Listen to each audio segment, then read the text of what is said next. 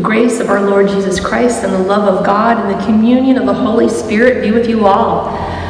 Welcome. Welcome to this time of worship and prayer, of listening to the old story and seeing how it can influence and overlap and help us live our life today. This is Barhaven United Church. My name is Reverend Carla Van Dalen, and it is so wonderful that we have found each other today, that we create this virtual circle. So wherever you are, wherever you may be, whatever you're wearing, whatever you're drinking, welcome. It's wonderful that we are here. Today's service, we're going to have a little bit of fun. We have our children's time, but then during my meditation, I'm going to be talking about superheroes. So if you have some people in your household that love superheroes, I would encourage them to stay around because I think they may have some fun and they might enjoy today's meditation. I also wanted to invite you, of whatever age you may be, if you have, maybe you go on a little, I don't want to say vacation, but if you go someplace and you take a really nice picture, maybe of a sunset or some animals or who knows what, or someone in your life has drawn a really cute picture of things that you're doing over the summertime, and you want to share it, I want you to send it to me. My email address is bucminister@gmail.com. And I will send it along to be incorporated into the worship service. So other people will get to see your artwork or your photography, and we'll just get to enjoy whatever you are enjoying this summer. So welcome, and let us worship. Okay. We begin our time of Sabbath by lighting the Christ candle. May its light and warmth remind us that God is present and available for all peoples. May we always choose the way of love, justice, and hope. May the light embrace us and claim us for Christ's work here on earth. Amen. Every morning God calls you to be, and when you rise and as you become, God gives a promise. As I live and as you live, I will never abandon you. And each day we may respond. As you live and as I live, I will go with you. And each day we may say to one another, as God lives and as I live, let us worship and serve together. Loving God, your desire for us to call us and equips us. Your love for us gifts us and encourages us.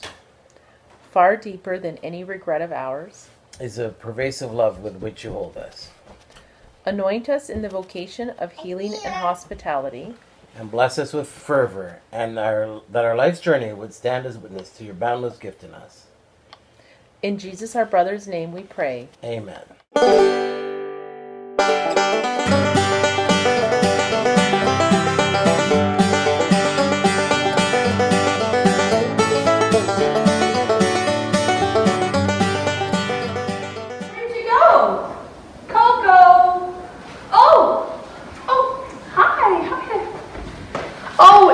To see you. Come on in. We'll stay socially distant, but I know that Coco so wanted to go out and to play this afternoon, to run around in the field, but I don't know where he went. I think it was something I said. I wanted him to clean up his toys and to kind of tidy his little area, and he had a little bit of a temper tantrum, and then he kind of ran off. And I haven't seen him for an hour. I've looked all around here, and I've looked in the choir room, and even in the sanctuary, but I thought I heard a little sound, so come follow me. Coco! Oh! I found him! Come here. Oh, Coco!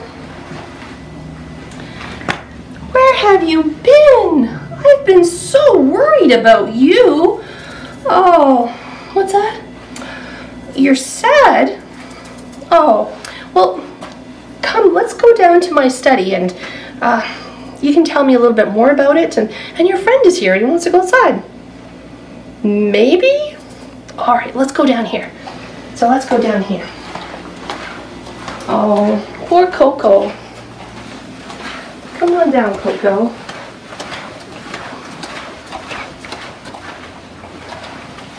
Just watch yourself there. You can sit right there. Oh, Coco, I was so worried about you. Look, I got your favorite blanket. Got your blanket. And I got your favorite storybooks to read. See, he likes this one, The Miracles of Jesus. And this, I love this one. It's called God's Dream. It's very lovely. What's that? You're thirsty? Of course. I have some water here for you. You want some? That tastes good? Oh, here, your whiskers are wet. Let's try them. So, what's wrong, Coco? You just felt you felt angry? Yeah, and you just want to be by yourself? You feel, oh, Coco feels sorry that he ran away. Well, I was really worried about you. I wasn't sure where you were in the church. But you know something? Right now, with things going on that we have to be socially distanced from people, physically distant, and we can't play with all of our friends or have them over or go swimming even yet, we can have feelings that come up inside. We may feel sad for no reason. We may feel angry for no reason. Or sometimes we may just want to stay in our room or maybe watch TV when that is something we really don't do very much. You're glad that I'm here? Yeah? Well, what's that? Coco says that I'm being kind. Well, being kind is something that is quite easy to do. And whenever you love somebody very much, you show them kindness. So for example, I have your blanket and some water and your favorite books. And do you know in Jesus' time there were 5 things that you would do if someone came to your house. Now of course things are a little bit different now, but I'm going to tell you what those 5 things are. 1 was that you offered a drink of water. 2, you washed the guest's feet. Yes, your paws, are they dirty? We'll have to wash them later. You greet them with a kiss. So only kiss the people in your family right now. And you anoint or wash their head and you offer them something to eat. Well, I'm going to get you some biscuits later. And what's that? That's right. Those are all things that you can help people that are around you to feel a little bit better. And especially during this time when everybody's sort of feeling it's kind of like a roller coaster of emotions, right? So what's that? If someone visited your house, you have some ideas? Oh, I can hardly wait to hear those. So what's the first one? You could offer them some water from your dog bowl, and you could give them a sloppy kiss. Oh my, that's a good one. And what's that? You could lick their toes. Oh, I think some people would be quite ticklish with that. And what's that? They could wash their face with your doggy towel? With this one? Oh, it does smell good, so you're in luck. So that would be fine. And what's that? You could offer a doggy biscuit. Wow, those are all wonderful, wonderful ideas to help people in your life to feel a little bit better and to let them know that they're loved. And even just petting them like this is a really good thing too. That's right. So I know that you're both going to run around outside. So how about, as a way of just sort of calming ourselves down after all that excitement, how about we have a little prayer? Yeah? Okay. So at home, put your hands or your paws together and repeat after me. We'll bow our heads. Oh, awesome God, thank you for loving us and for making each of us special.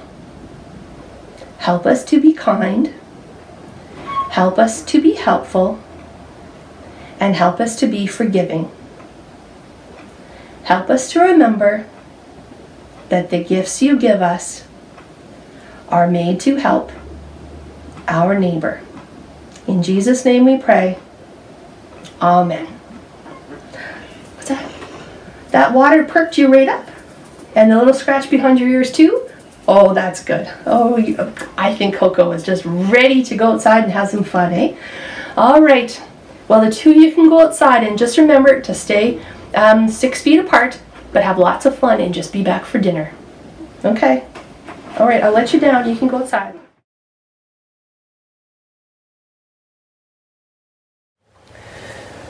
Ever revealing God, Open us this day to your word. Open us to your way. Open us to your call for us today.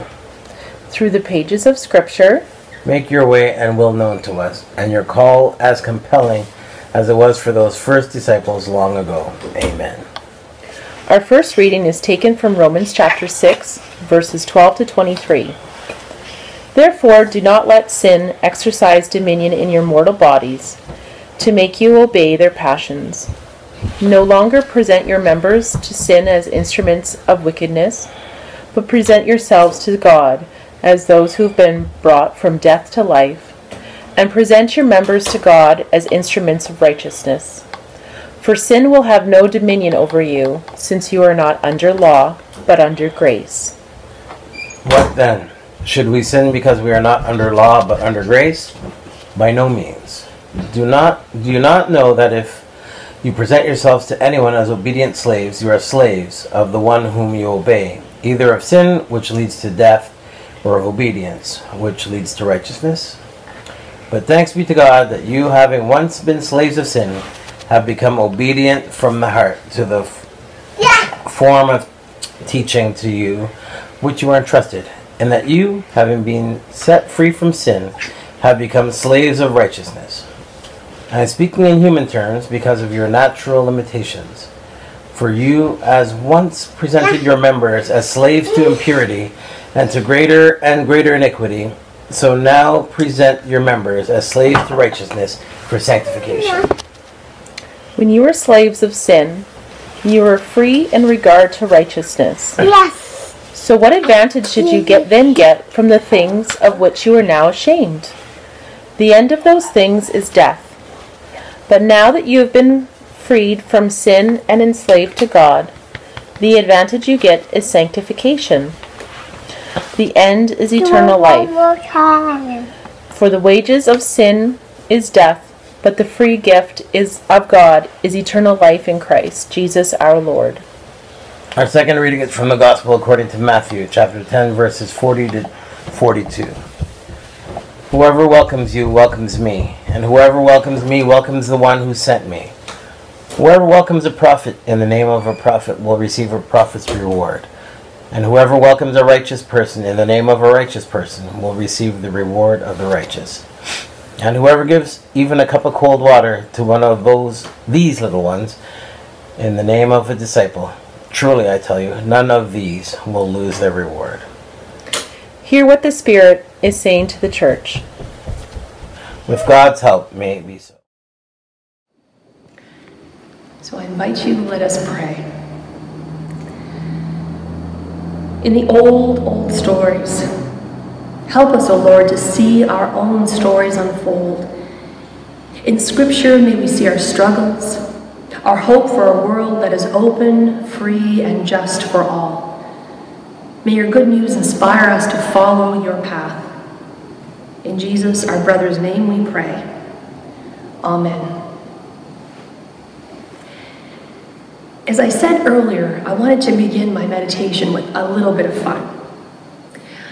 I want you to think back to your younger days, to the days when summer break seemed to last forever, to a time of climbing trees, fishing in the local pond, and staying up late to catch lightning bugs.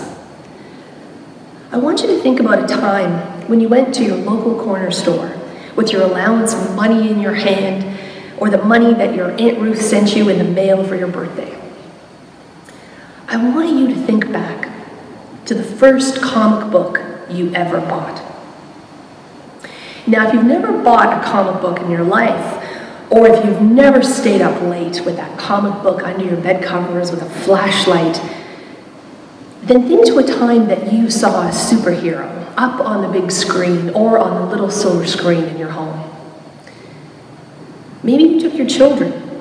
who are dressed up as superheroes out for Halloween, or maybe you've been lucky enough to go to Comic-Con, which is a comic book convention if you're not familiar with the lingo. Oh, and it's so much fun and so much more than just comic books. So I invite you to close your eyes and to think about your favorite superhero. What power do they have? How did they get that superpower? What did their costume look like? Did they have a sidekick or a secret identity? Now, once you have that image in your mind, I want you to think about why you like that particular superhero. What is it about that hero or their story that made you think about that superhero at this time on this day? And once you've thought about that, I invite you to put the service on pause, and if you're watching this with some other people in your home, I offer you a chance to talk with one another about what your favorite superhero was and why. So we'll see you back in a few minutes.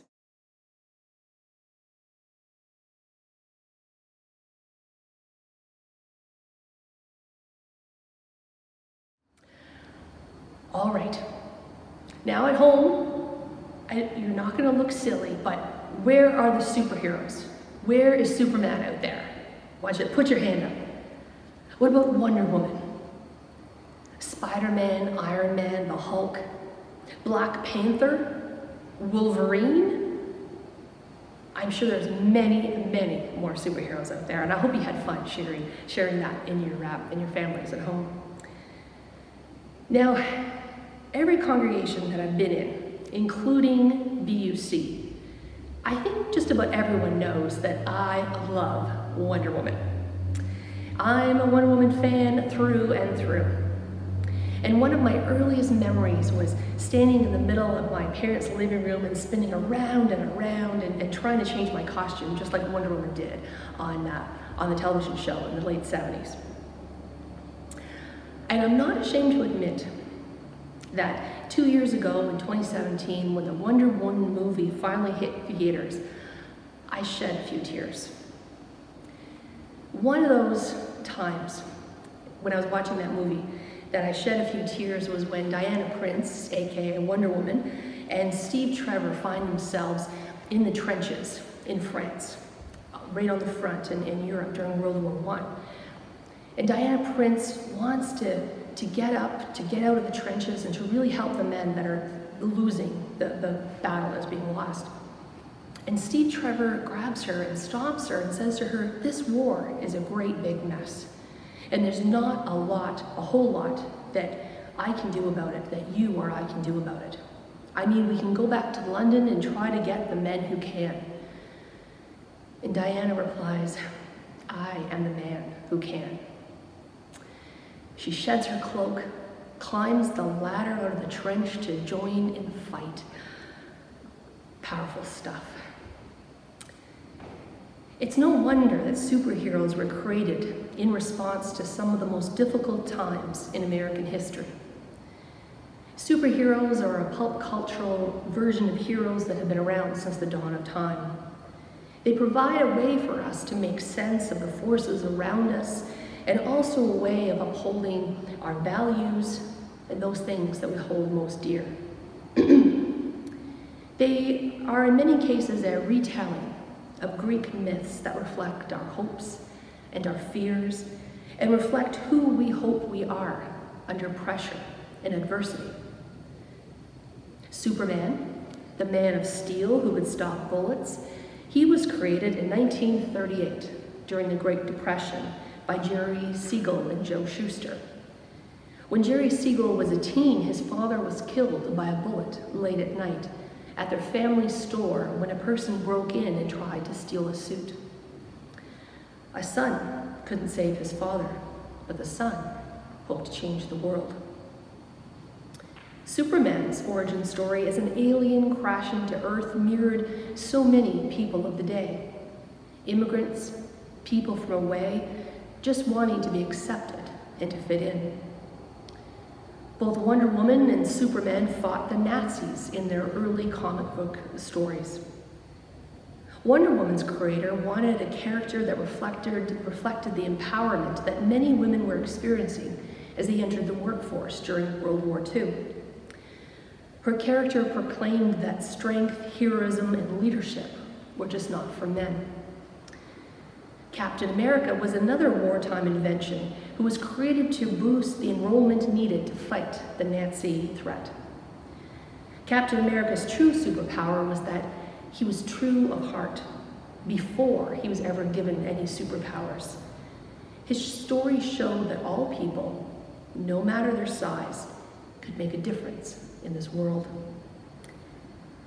In the 1960s, with its fight for racial equality, the X-Men were created to tell the story of how people born as mutants just wanted to be treated like everyone else. Stan Lee explains in the two-part documentary called Superheroes Decoded that through the story of the X-Men, quote, "I wanted to preach against bigotry," unquote, unquote. Through the crime-filled late 1970s and early 80s, the Punisher was born. And post 9/11, we have Tony Stark, aka Iron Man, re-emerging on the big screen to find redemption after turning away from profiting from the war on terror. In Christopher Nolan's Dark Knight trilogy, the Batman of the 1930s is reimagined as one who wrestles with terror, with fear, and with questions about how much are we willing to sacrifice for our freedom. In this post-9/11 world, we also have Kamala Khan, aka Ms. Marvel, the first Muslim superhero. Upon reflection, it would seem that humanity has always been struggling with what it means to be a human and how to live a good life. The most modern explanation of these questions are the myths surrounding our contemporary superheroes, but some of the earliest can be found in the Bible. We have always sought and continue to find answers to the question of how do we live in a world where we are hated and mocked for our beliefs, our sexuality, our skin color, or even our gender. We created superheroes because we think that in order to live, in order to have our voice heard, we need to have superpowers of some sort. But what if the reality is much simpler? In Romans, Paul reminds his audience that while God is doing some amazing things in Jesus, they still have to listen to what God is calling them to do. One day we may decide to become Christians, to follow Jesus, but we still have to choose the way of God each and every day. Each moment we have to choose. If we choose God's way, will we truly live in the freedom that Jesus' resurrection has brought into the world? This choosing to do the right thing, even when we could choose to use our gifts to benefit ourselves, has a lot in common with the origin story of Peter Parker, aka Spider-Man. When Peter is bitten by a radioactive spider, his first thought is to make money and to profit from his powers. He signs up to become a wrestler, but in a selfish act, he lets a thief get away, and later that night discovers that that same thief has killed his beloved Uncle Ben. It is then that he realizes the weight of the words spoken earlier by his uncle. Quote, "With great power comes great responsibility." End quote. The more influence, the more power, the more we have, the more we are responsible for our neighbor. So then we may ask ourselves, what is the way of Jesus? How do we choose to live? What is the path anyway? In Matthew, we hear Jesus say to his disciples, "This is a large work that I've called you into, but don't be overwhelmed by it. It's best to start small. Give a cool cup of water to someone who is thirsty, for instance. The smallest act of giving or receiving makes you a true apprentice. Like our superheroes, we too are flawed and broken creatures. But our choice to do good and to wrestle with the question of good and evil is where our journey of faith begins. Each of us has powers beyond our reckoning, and yet we more than often feel powerless and rejected. Like any hero, we too must sacrifice something to gain new life. When we give up trying to get the world to meet our needs, we realize that others have needs that are just as important as our own. Like the Hulk, the Thing from Fantastic Four, or Wolverine, there are those that seem so strong on the outside, but yet are so full of hurt, looked down upon by society, or have been shunned for their past or how they live in the present. In the words from Matthew, God calls us to love the unlovable, to feed and clothe the ones that frighten and unnerve us with their difference. The way of the hero begins with doing something that scares us. So over the summer, I encourage you to watch with fresh eyes the superhero movies that are out there, and to look for themes of hope and redemption, of people struggling with the question of good and evil, of how we treat the outcast and those that are different from ourselves. I truly believe that the old story is being retold to new audiences. The stories of hope and faith are being reimagined for little girls and little boys to see heroes that look like them and do great things in this world. The Spirit is active, even in the pages of comic books and on the silver screen. The good news about our Bible message is that we don't need superpowers, a cape or X-ray vision. We don't need an invisible plane or need to wear tights or have a utility belt or have a bat cave to hang upside down in.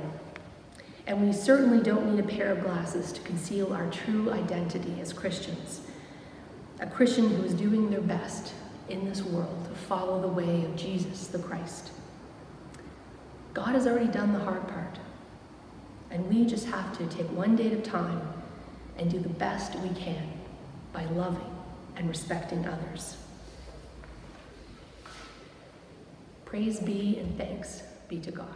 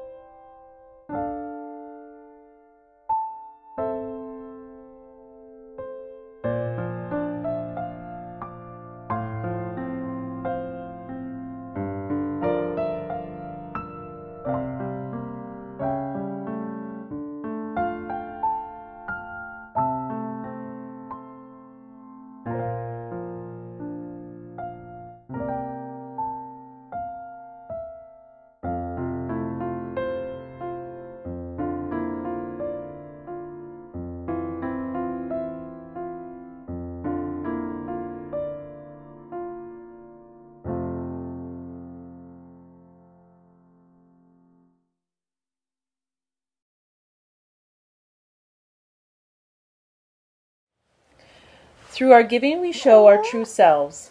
In our offering of time, talent, and treasure, we commit to bringing compassion, justice, and respect to the church, our community, and all to creation. In love, let us share. In gratitude, we do so in God's name. Like a cup of cool water in the deep of the night. May God's presence wake us up. Like a cup of cool water on a dew-soaked morning. May God's word be sweet on our tongue. Like a cup of cool water in the heat of high noon.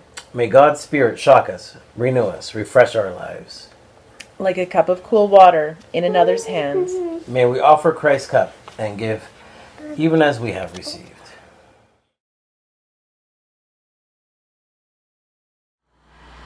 Don't be afraid, my love is stronger, my love is stronger than your fear.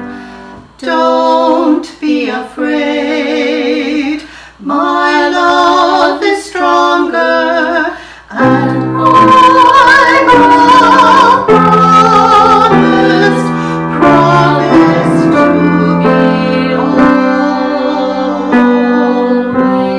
near. We now come to the time in our service when we can offer prayers. Offer prayers up to God for our community, our church, our families, for the world, and for ourselves. There will be some moments of silence during the prayers, and into that silence I invite you to offer to God whatever is on your heart. Or if you want to pause and really have a good conversation with God, I encourage you to go ahead and do whatever the Spirit calls you to do. Before we begin, there will be I invite you to calm your mind, find a place where your body is comfortable, and just take a few deep breaths before we begin to pray. So let us do so now.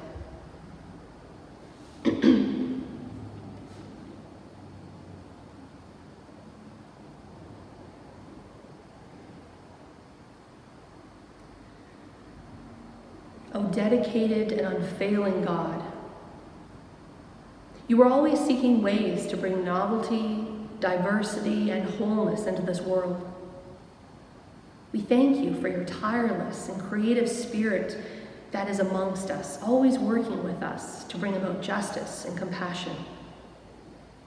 We thank you for your Son, Jesus.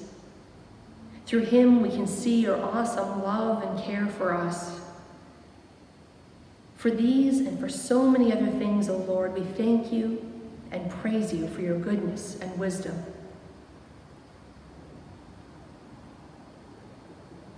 Compassionate and sustaining God, we thank you that you hear the cries of sorrow and joy that our hearts make.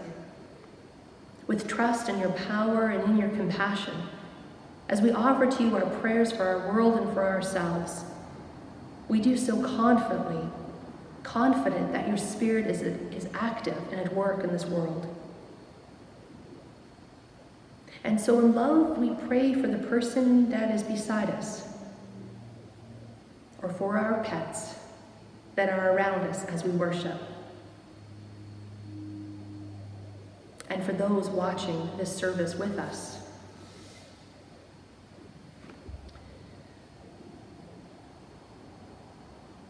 We pray for those who are suffering in silence, whether it be in mind, body, or spirit. May they experience a healing that touches their very core. May they know that you are great and that you are near. We pray for those that have lost something dear this week, or for whom this week brings back memories of loss. For many, there is the added trauma of grieving, not only the loss of loved ones while separated by social distancing, but having that loss compounded by bigotry, racism, and injustice. Pain, frustration, and anger become overwhelming. Words are clumsy at times like this, but let us meet the Christ within, in the still center in each of us where you tell us the kingdom of God already is.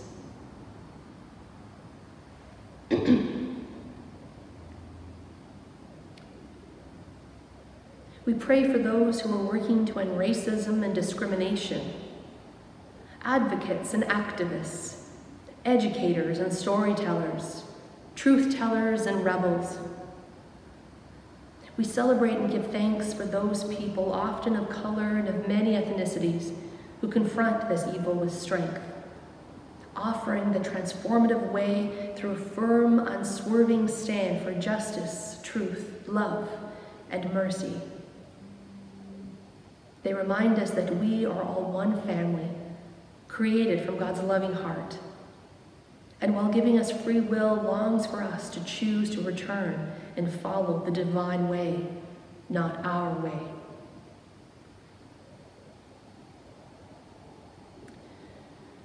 We pray for those who identify as LGBTQ+. We pray for those who have known hardship and misunderstanding simply for speaking their truth and living as God has made them. May we learn to walk in solidarity with all of God's children.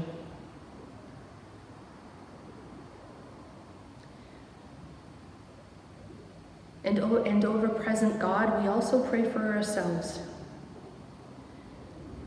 We pray for those things that are on our minds and hearts this day.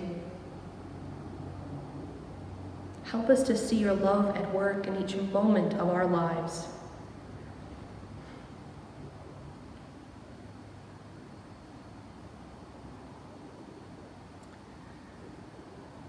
O gracious one, help us to understand that you have blessed each of us with your grace. We don't earn our way into your glory, but we are called to embrace your grace and then to go out into the world to bring wholeness to others because you have blessed us first. Help us to listen for where you are doing great things and give us courage and the daring, the passion to jump in. We gather these and all of our prayers, thankful that we may turn to you as to a mother, brooding over us, as our Father, who art in heaven, hallowed be thy name. Thy kingdom come, thy will be done on earth as it is in heaven. Give us this day our daily bread, and forgive us our trespasses, as we forgive those who trespass against us. And lead us not into temptation, but deliver us from evil. For thine is the kingdom, the power, and the glory, forever and ever. Amen.